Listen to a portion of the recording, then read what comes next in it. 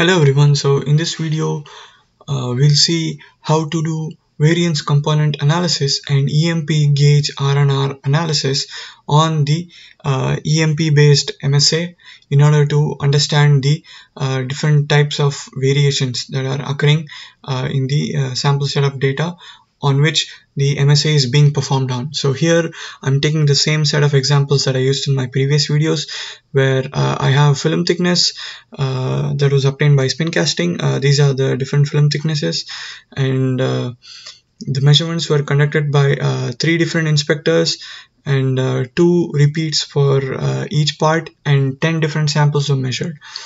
So now to perform the variance component analysis, you perform first the MSA using the EMP method.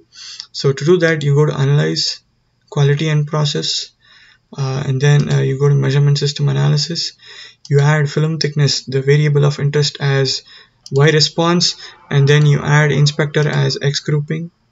And then you add part as part or sample ID. And then under MSA method, make sure it's EMP, and then you say OK.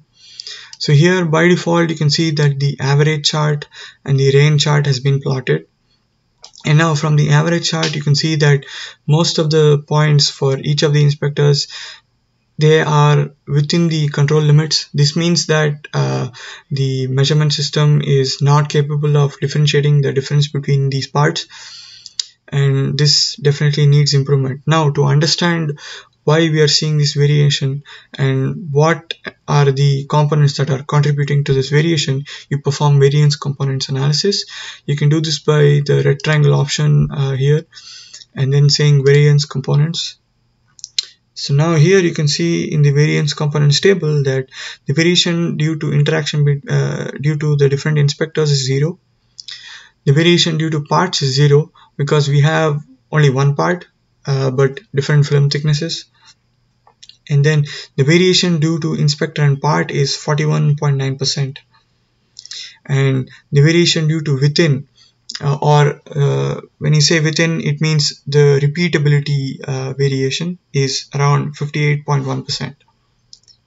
Also, in order to you can also perform the traditional gauge R&R analysis to know the different types of components that are contributing to this variation, again from the red triangle option here, and choosing EMP gauge R&R results. In the EMP gauge R&R results, you can see that it clearly differentiates between the repeatability and reproducibility. By reproducibility, it means the variation that is occurring for the same part but between 2 different inspectors. Yeah, that's it.